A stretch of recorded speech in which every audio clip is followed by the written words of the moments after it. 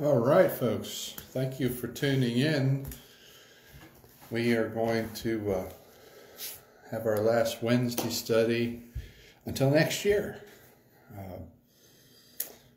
But I hope you've benefited from these studies, especially the most recent ones through the book of James. We've had several sessions on the book of James, but if you remember, this sort of started as an extension of our study of wisdom. We looked at several Old Testament books and that are called wisdom books, and we studied through those. And then James is that book in the New Testament most like the wisdom books, and so we moved on to James in the New Testament, and we're sort of finishing that up this evening. We're going to be in James chapter 5, verses 13 through 20.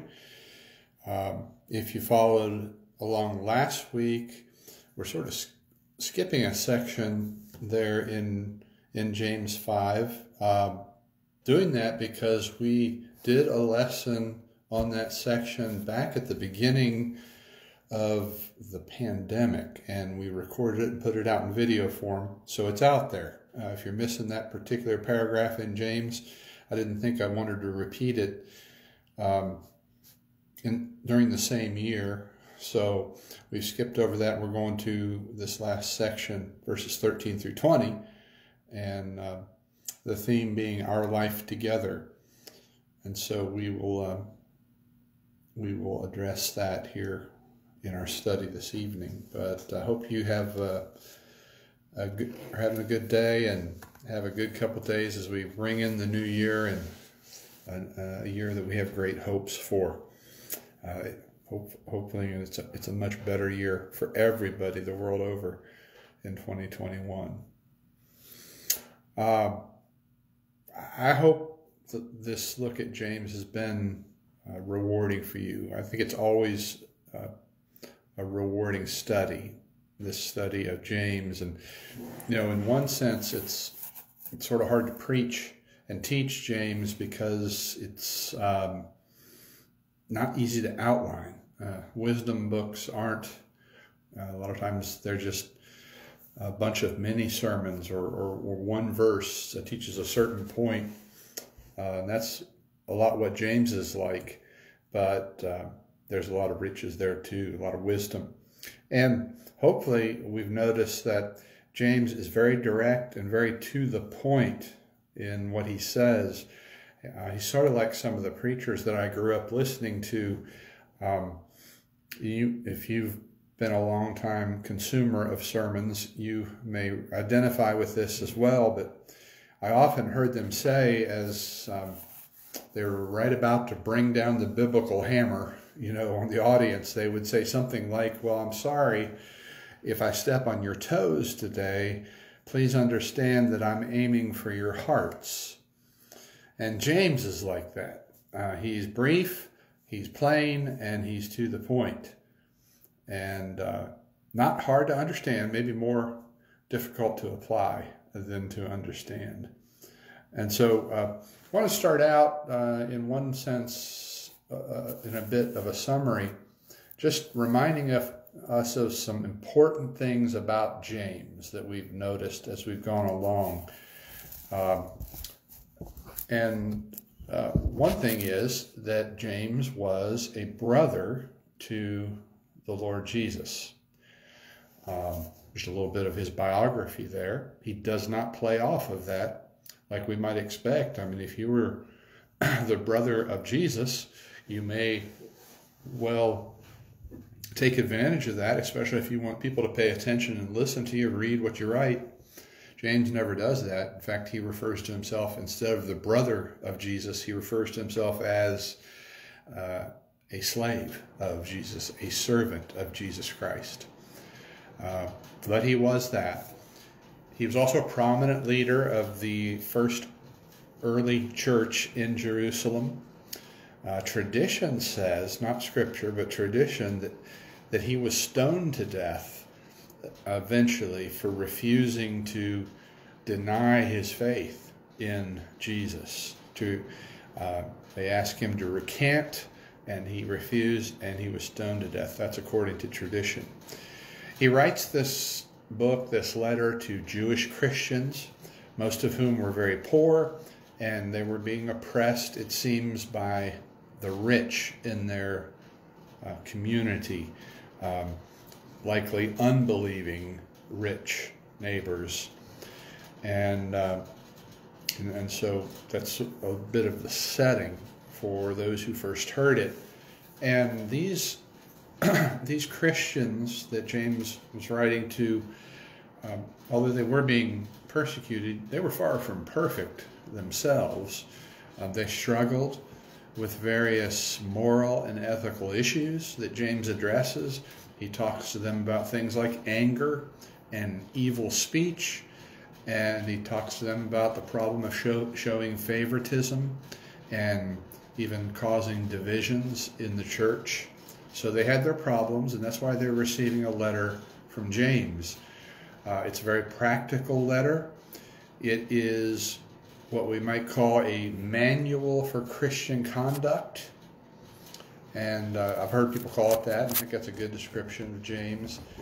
And he emphasizes in it the idea that what you do matters. What one does matters, not just what one says or claims to believe. So he promotes the practical side of Christian living.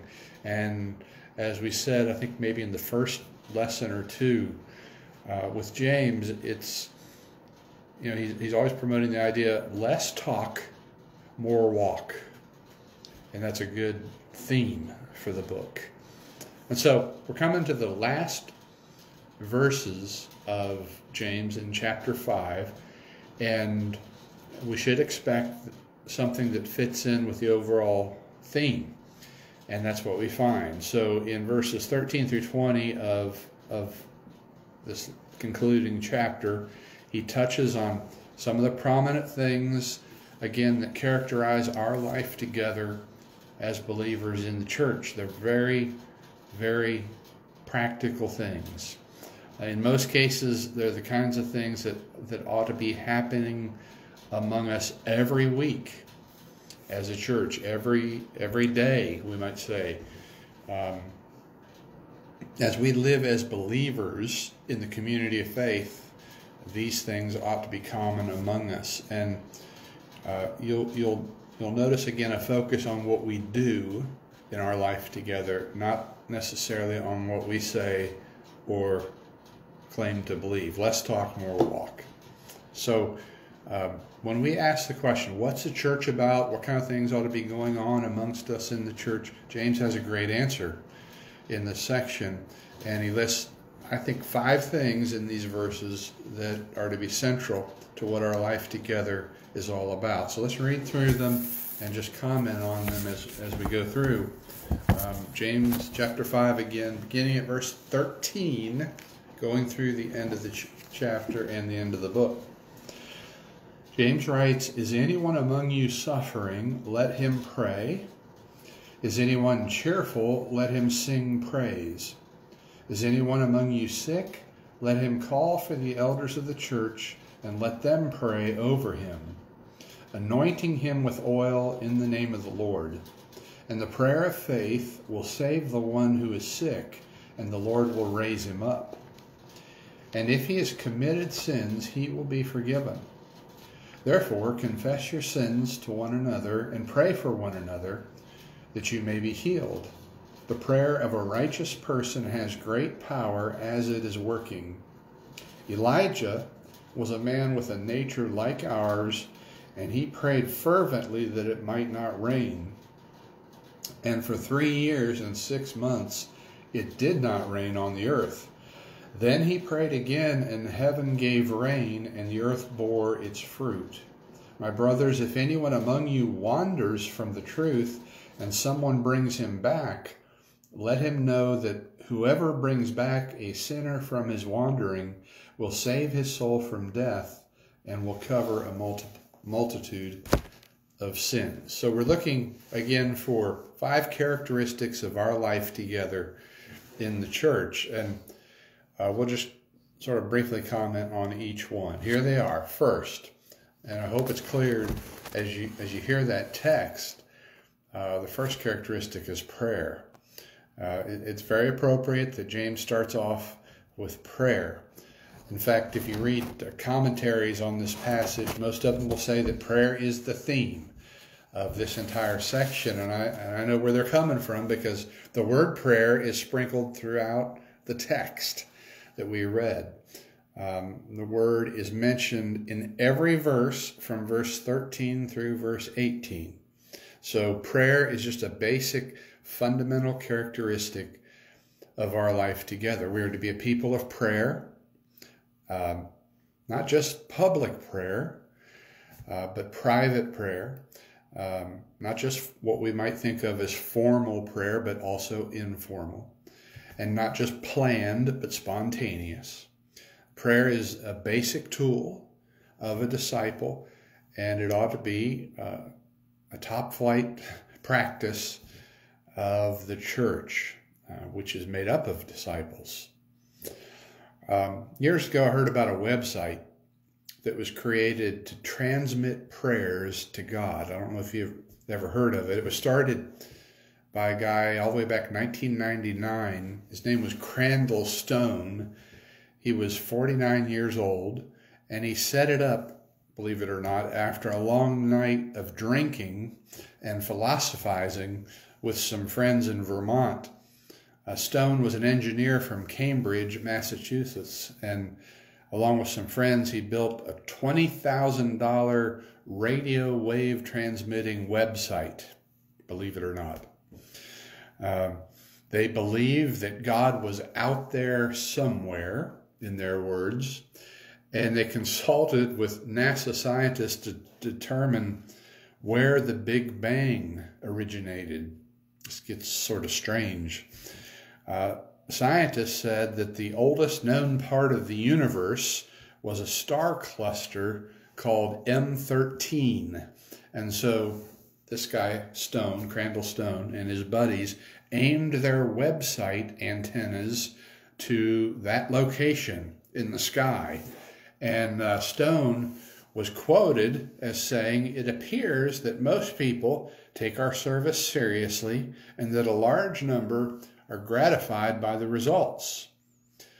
They transmitted 50,000 approximately prayers a week from people all around the world toward M13 in the hopes that the God of the universe would hear them. By January of 2004, now they started this in 99, so about 5 years. By January 2004, the website address that they were using was up for sale. Didn't last very long. That may illustrate a lot of things, but it certainly shows us that people are hungry to be heard by God. I mean, what they suggested is error-stricken as it may have been, and as much of a lack of understanding that it demonstrated, people were interested in having their prayers heard by God. It also reminds us that prayer is really much simpler than that. It's a simple thing. It doesn't require advanced technology. It doesn't require any money, certainly not great sums of money like they invested. God hears prayers for free and in the old-fashioned way. He hears when we speak. He listens. And when we cry out to him, he hears. You know, if we cry out in suffering, he hears. Look at verse 13 of our text. When we cry out because we're sick, he hears. Look at verse 14 of the text. When we pray because we're sorry for something we did, you know, when we're sorry for our sins, he hears. Look at verse 16 of the text. And when we're in need of something, he hears. Verses 17 and 18 of James 5. So prayer is just basic to our life together and a major characteristic. Another thing James mentioned, secondly, is praise. We are a people who praise. We sing praise. When we think of our life together, one of the things that ought to come soon to our mind is praise. Praise is worship. We are a people who worship God, who praise God. Praise is, if we were to define it, I guess just the recognition that our God is worthy. If you read the description of the heavenly worship in the book of Revelation, you'll find this word worthy over and over again. In fact, I think that word worship derives in part from that word worthy. If we say our life together is characterized by praise, we're simply saying that our God, our Savior, is worthy. Praise is making that audible, we might say. Making that which is laudable audible is a good definition of praise, and praise is a big part of our life together. Prayer and praise. But also, third characteristic of our life together in the church is ministry. We are to minister to one another. A lot of people call me a minister, and I guess that's better than some other things they could call me. But I hope it's true. I hope it's true that I am a minister. But in our life together, really, we're all ministers. To minister just means to serve. And to make it a title for a position is probably not helpful to us. There is no special class of servants in the church. We all serve. And James says that we can serve through prayer. We can pray for one another, or we may minister to the sick, as he discusses in this text, or we may minister by listening to someone who is struggling, someone confessing something to us. There are multitudes of ways. But the important thing for this study is we're to be characterized in our life together by ministry. We are people who serve and minister. And of course this is true because the one we follow and the one whose name we wear was first and foremost a minister. Jesus said, "I came not to be served, but to serve." That's who Jesus was. He was a servant. And so the question then is that who we are? It's obvious, or it should be obvious to all that we are ministers, that we are servants. And there ought to be a defining characteristic of our life together. So we've got 3 of them, just 2 more. And the first one is confession. Confession ought to be a prominent part of our life together. So James writes in verse 16, "Therefore confess your sins to one another and pray for one another that you may be healed." Prayer, praise, and ministry, those first 3 that we mentioned, those might come to mind easily when we think of what we do in church. We pray, we praise, and hopefully it's obvious that we minister, we serve. But the last 2, maybe not quite as obvious, might be overlooked. Confession. Confessing our sins to one another. Now notice James doesn't specify exactly how that's done. Okay, I think that's important. He doesn't say that it's done in public worship after singing "Just As I Am" or singing "God is Calling the Prodigal," or whatever the invitation song might be. He doesn't say anything like that. It may happen at a time like that, but it may just as likely happen one-on-one during the week. It may happen over the phone or the internet, I guess, or over a cup of coffee. There are a number of ways it may happen when we share our struggles, when we confess our sin to one another, but it ought to be characteristic. And one of the reasons that's so important is that to confess sin implies humility. And Christians are to be humble, like Jesus. Jesus never had sin to confess, but he was humble. And one of the ways we show humility is to admit to one another that we're not perfect. Confessing implies honesty. It's being real about who we are, that we are sinners in need and relying on the grace of God to redeem us. And confession also shows that we're vulnerable, that we depend on one another, and most importantly, that we depend on God. So to abandon confession, here's what I think happens sometimes with a thing like confession. I think a lot of people think we do that one time when we're converted, and then it never comes up again. And that's a danger sign. It's not as if once we're converted we never sin.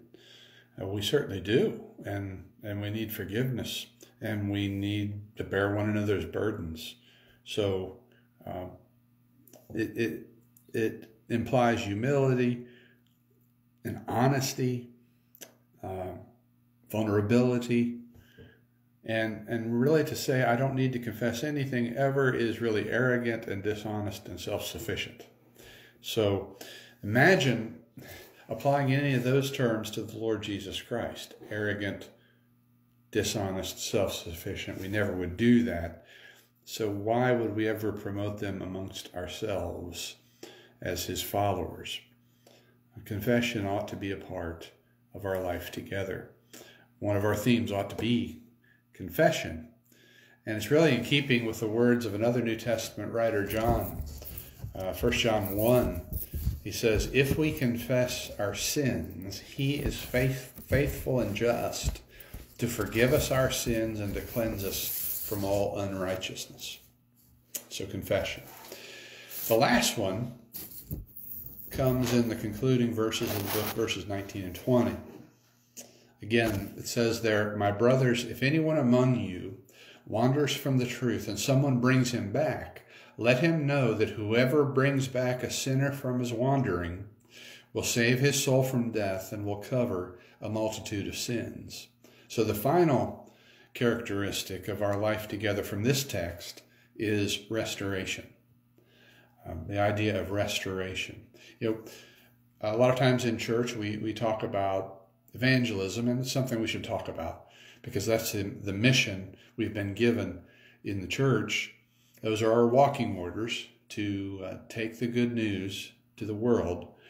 But notice in all this passage, James is not really talking about evangelistic outreach to unbelievers. He's talking instead about what we do in the church amongst one another. What does our life together look like? Well, just to review, prayer, praise, ministry, confession, and restoration. It ought to be obvious among us that we actively seek to restore those who have wandered away from God and his people. In other words, that we try our best to restore people. It just ought to be the case amongst us that when someone is missing, they're missed. In fact, that we see signs and warning signs before they're missing. It sounds like a simple concept, but it's easier. It's one of those things that's easier to talk about than it is to do. To miss the missing and then to do something about it, to try and restore them. That's part of our life together. It shows that we're concerned for one another and that we're a family. Each of these points from James 5, of course, it deserves its own study, and much more than just we gave it tonight, a couple of comments. But I thought it was helpful maybe just to outline them to help us keep them in mind as we think about what characterizes our life together in the church. These are things that just ought to define us: prayer, praise, ministry, confession, and restoration. And it's our hope that they do. And I'm sure as we look at them, we all see areas for strengthening and improvement, both individually and as a body.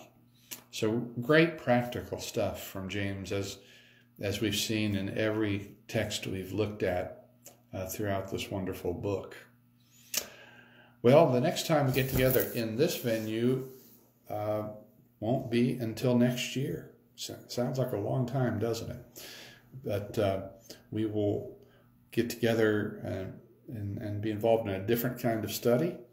We're looking forward to the day when we can physically get together again on a Wednesday night or whenever it may be and study the Word and encourage one another, pray and praise together. Hopefully that will come sooner rather than later, because I know we all miss it. But God's blessings on you this evening, and as you celebrate the new year here in the next day or so, and we pray you're well. We know there's a lot of people struggling right now. Let's pray together for a moment as we close. Loving Heavenly Father, thank you for your care, for your watching over our lives, for the rich blessings that you shower upon us. Father, we have had a struggle this year with many things, and we're looking forward to the future with hope. And we continue to pray with those who are ill, that you'll bless them with recovery and that you'll protect those who are healthy now, help them to stay healthy. We know most important is spiritual health. Thank you for a few minutes to feast on your word. May it build us up and show us the way to walk as we follow your Son. And we come to you tonight in his name. Amen.